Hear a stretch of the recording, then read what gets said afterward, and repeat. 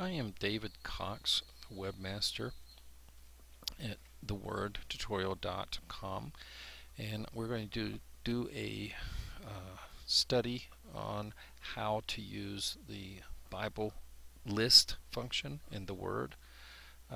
We first open with a Bible window here. Don't necessarily need this other window, the Bible search window, but I'm going to use it. I'm going to start off with, let's try studying the word atone. We note here that we're in the entire Bible, not whole words, so we get atonement, atoned, or we will later use that. Okay, we search this, and these are the words that we come up with. To make a Bible verse list, you click list, and then over here, this is where the name is going to be. Here you're going to add a single verse, and this is going to be just a reference. It doesn't necessarily have to do, not necessarily where the Bible is or anything like that. Here we can make a new verse list, so we're going to make a new verse list. Save this. Here we're going to rename the verse list, copy it, delete it. Okay, so what we're going to do here is let's add a verse from here. We're going to right click on that and we're going to paste it to the list, Control L. This is do it one by one from a search, right? Okay, we want to do this more. We can right click on this in this panel, select all, and we can then paste it, or we'll select all. You can't right click on the name of the book, but on one of the verses. Then we're going to paste all 70 in there. Okay, see these two are doubled, so we're going to right click on this. Now, what are we doing here? Okay, this verse, we want to delete. Right click on the verse and delete it. Atone. Let's look at some of these now in the Bible, King James Bible. We're going to click into the Bible window, press S. We're going to see these Strong's numbers. Two words for atonement here: kippur and kafir. Okay, kafar and kippur. These are the same roots and radicals in Hebrew. So here are these two different words.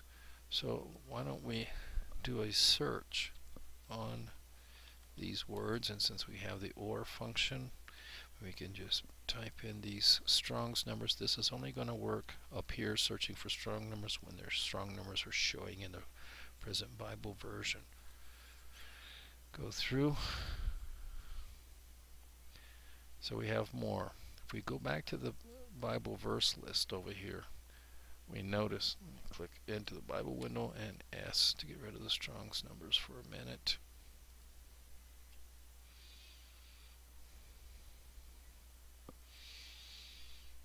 Computer's a little slow today.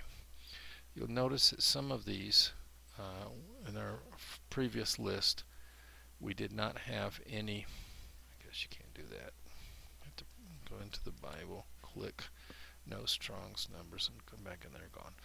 You noticed here, okay, we have two duplicate which we did not delete apparently.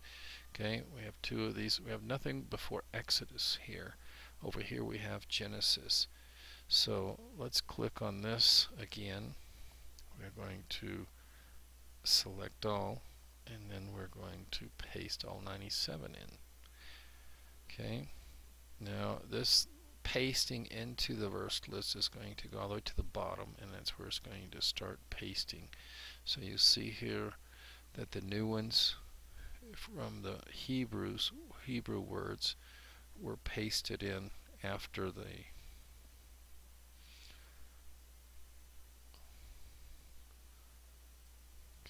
where did we go to? Go down to the end of the first section. Romans was the last one in the English search for it. Then we started with Exodus, just duplicated, and then Genesis. These is the ones that are from this over here. So they're all jumbled up, right? We go in here. We're going to sort the list. Let me redo this a little bit more further over here. Sort the list, and we want to sort in canonical order. Go back up to the top, and here we can go through, and here we can weed out the duplicates. Click on the number. We want to delete that one, the reference. Now we have a combined verse list. This combined verse list is going to have from both the Hebrew and also the English. It's going to have the verses here, right? So let's copy the verse list as just references. We can maximize this window in the bottom down here. We have it now, Control V. We'll pasted all of this into this window. I'm going to Control Z and undo that. We go back down, minimize this window, make it normal. Let's copy the verse list a second time as is. Now I open this, maximize this book view window, and I just have a delete book that I'm making, which I use to play around with. And here we have all of them with the version number, all of the verses here. This is very handy to get a large verse reference if you want to play around with this and get a lot of verses in one particular thing. Let me just show you this one at the bottom is just text, like for word processing, or for if you're making a sermon or whatever. You can click into something and here we can do different things here with this options here.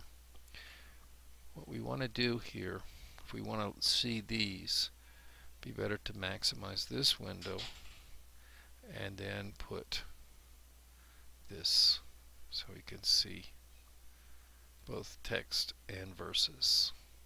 This is a different way of handling, looking at things here.